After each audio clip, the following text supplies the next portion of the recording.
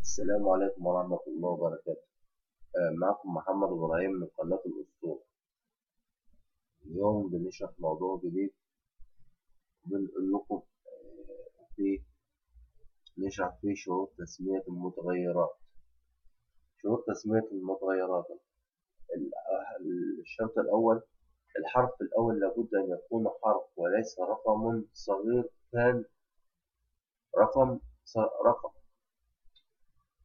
بس مش شرط بقى يكون صغير أو كبير، كابيتال أو صمود. الحرف الثاني ممكن يكون حرف أو رقم، مفيش مشكلة. الحرف الثاني ممكن يكون رقم عادي، مفيش مشكلة. الشرط الثالث: لا يسمح لعمل مسافات في أسماء المتغيرات، ما يعملش مسافات. 4: لا يسمح باستخدام الكلمات المحجوزة. في كلمات في اللغة جافة محجوزة، اللي هي enough, if, else, while، الكلمات دي كلها.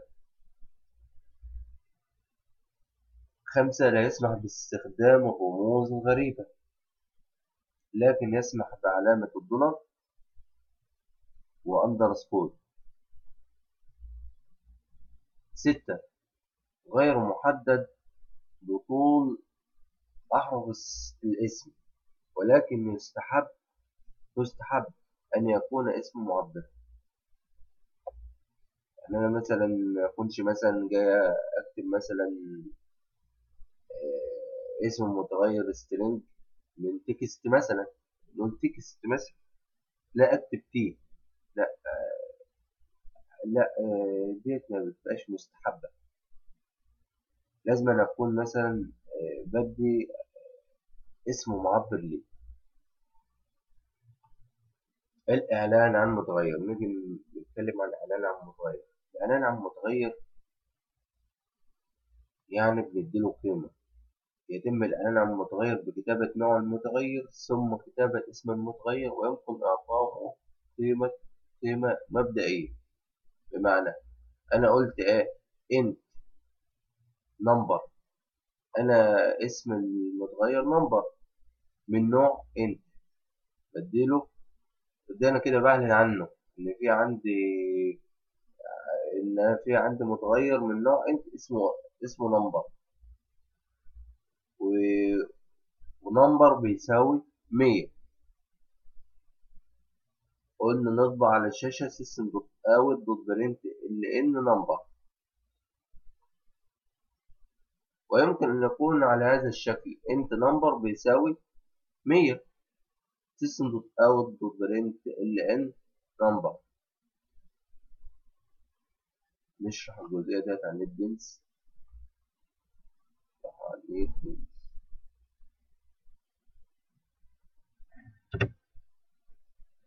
هنقول انت نمبر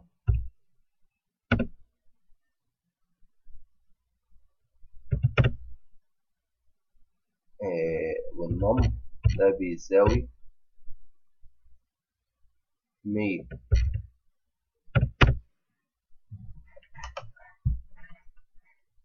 system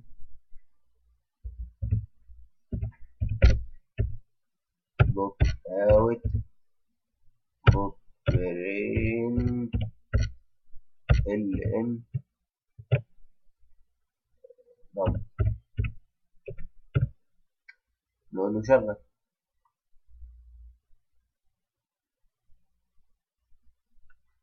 اعطيك 100، هنا عرض لك 100. طب لو انا قلت شلت انا عملت انا علامات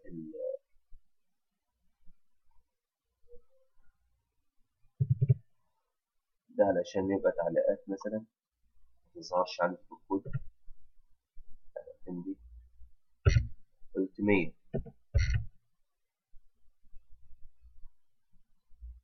قال لك 100، عوض لك قال لك 100. الجزئية دي واضحة. خش على الجزء الثاني. الثوابت.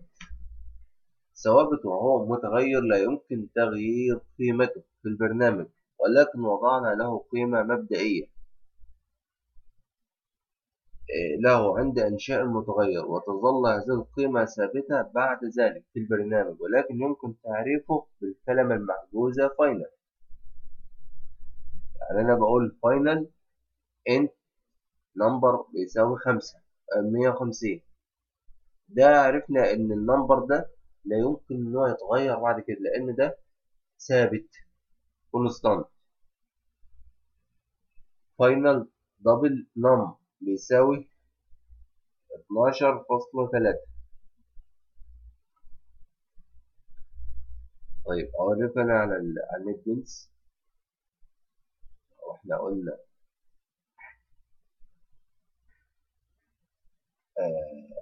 فاينل انت نم أو 100. لو أنا جيت أغير وقلت مثلا النم يساوي 5 بلس نم، شوف جاب لي هنا غلط، إن هو فاينل جاب هنا غلط.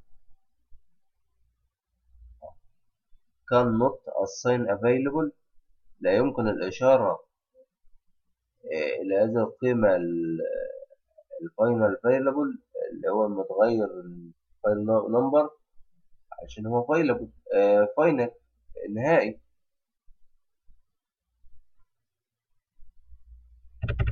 فلا يمكن تغيير قيمته.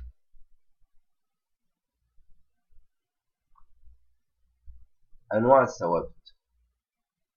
أنواع الثوابت الأول ثوابت رقمية، هي تلك الأعداد ذات القيم الصحيحة والحقيقية التي تحوي تسلسلا من الأرقام، سواء كانت أعداد سالبة أو أعداد موجبة أو صفر، وهي بدورها تنقسم إلى ثوابت رقمية صحيحة، وهي التي تحتوي على أرقام سواء كانت سالبة أو موجبة، لكن لا تحتوي على كسور أو علامات عشرية. تحتويش على أرقام كسر ولا عشر، ديت اللي هي الانتجر. الثوابت الرقمية الحقيقية، وهي تلك الأعداد السالبة أو الموجبة لكنها تحتوي على كسور أو علامة عشرية، اللي هي الفلوتنج. وتاني أنواع من أنواع الثوابت ثوابت رمزية، وهي عبارة عن رموز اللغة، وتتكون من الحروف والأرقام، وتكون بين علامتي تنصيص أو اقتباس. ومن الأمثلة على الثوابت الرمزية مثل 5+7 بين علامات تنصيص، وواي بين علامات تنصيص، و9 8 7 5 بين علامات تنصيص، وبين علامات تنصيص 6. وهي بدورها تنقسم إلى 1 ثوابت حرفية، وهي التي تتكون من رقم أو حرف أو رمز من متسلسلات الحروف.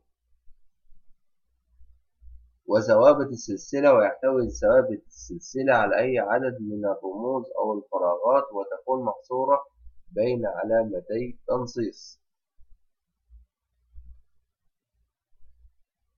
نيجي لحاجة تانية اللي هي الإكسبريشن أو التعبيرات. مثال int num1 بيساوي 10+20. 10+20 ده تعبير. 10+20 ده تعبير، ده بنقصد بيه تعبير. لو أنا جيت هنا وقلت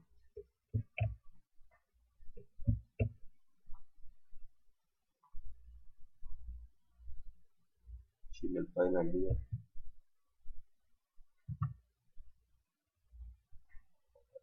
زائد 120،